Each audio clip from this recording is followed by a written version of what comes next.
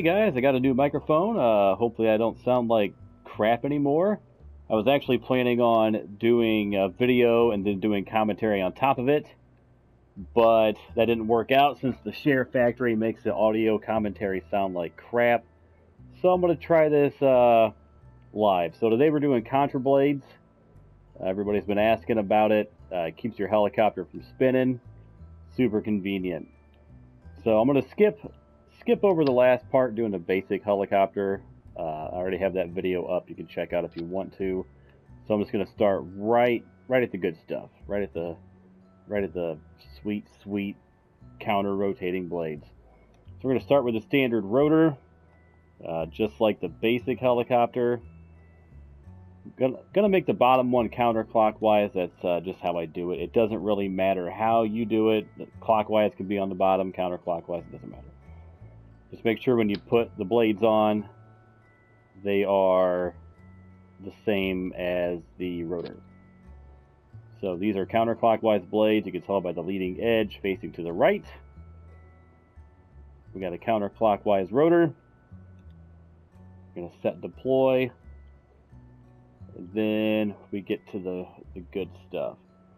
So what I'm going to do here, I'm going to take an I-beam. I'm going to throw it on. It's too big. I'm going to take an I-beam. That I-beam was overcompensating. I'm going to stick it up here.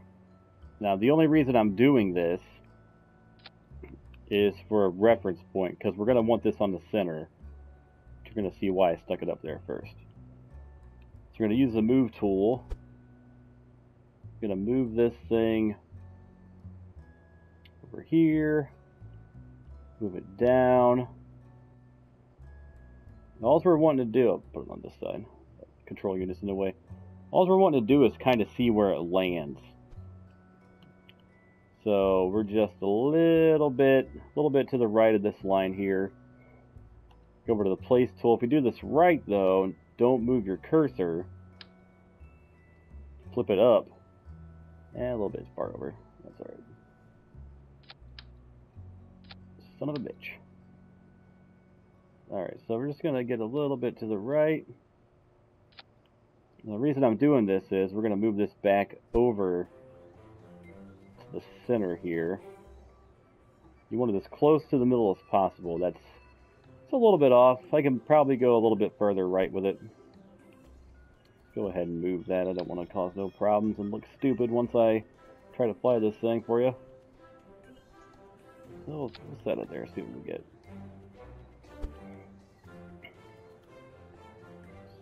Scoosh. These controls, I swear to God, every time. A little bit to the left. That's alright. We'll roll with that, see what happens. It shouldn't be too bad. Alright, so you get the idea though. You want this beam to be as close to the middle of the first rotor as possible, because we're going to throw a second rotor on top of it. And this is going to be our clockwise motion rotor. Add some wings to that, blades rather. Switch that to clockwise. 4 of those. Now what this is going to do is, it's going to let these two rotors start at the same time, but rotate opposite directions. If you were to take this rotor and put it directly on top of this one, when you start it, they're going to lock. It'll lock up on each other, and you won't get that counter rotation motion that you're going for. So doing it like this kind of tricks the system into thinking that it's not connected here, because technically it's connected down here somewhere.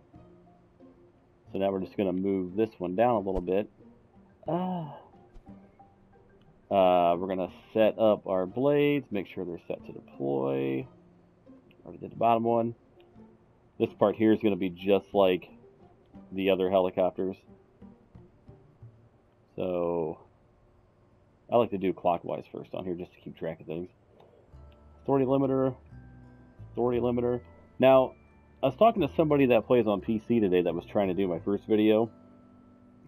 And they said they didn't have an authority limiter like this. It only went plus or minus like 25. But they had a deploy angle. So I'd imagine if you're on PC, you're going to want to do deploy angle as opposed to authority limiter over here on this side. But I'm on the PlayStation, so this is what I get. So we're going to make sure this control unit set the main throttle, which it already is because this is just the base model from earlier. I'm going to open track editor.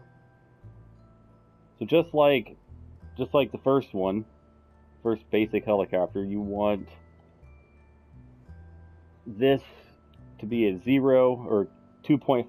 I don't know what it is on PC. You might be able to get away with it down here, but the main throttle, for whatever reason, starts at 2.5 when you combine it with the controller.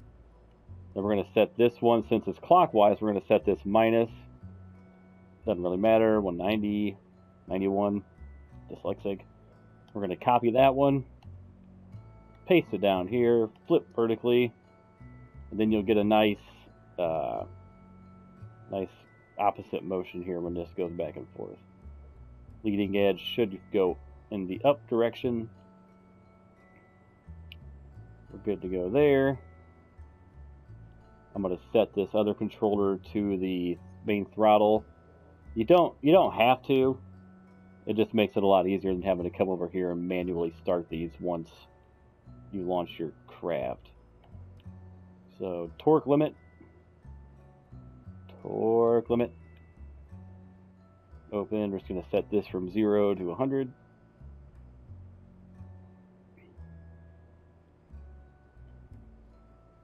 I set that to... I usually set this to RCS just because, I mean, for a helicopter, you're not using RCS for anything. So you might as well use it for this.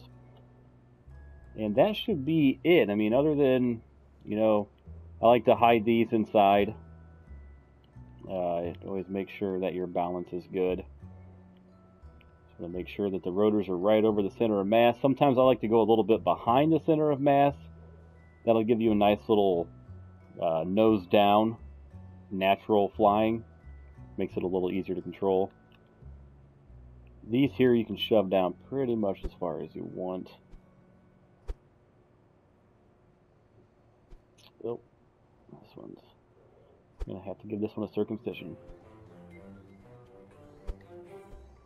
Oh. Yep, nip the tip. Alright, we should be good to go now. And here we are. Doesn't it look nice? Alright, so you'll notice I have no SAS on. Don't need it if you do this right. So let's fire up the blades here. Nice opposite direction. We lift off. Nice and smooth. Like I said, there's no SAS on here. I mean, this thing is level as could be. I do like to use SAS most of the time just because it'll help it like auto level itself back out. But yeah, so that's it. Hopefully you guys could follow along. I tend to kind of go too fast, I know that, but hey, you could leave a comment. I'll get back to you. You can get a hold of me on Reddit. Reddit username's Johnny One Shot. Happy to answer any question you guys got. And that's about it. Make sure you check out my other videos. Like, subscribe, all that shit that other YouTubers say to do. And good luck. Let me know how it goes. See ya.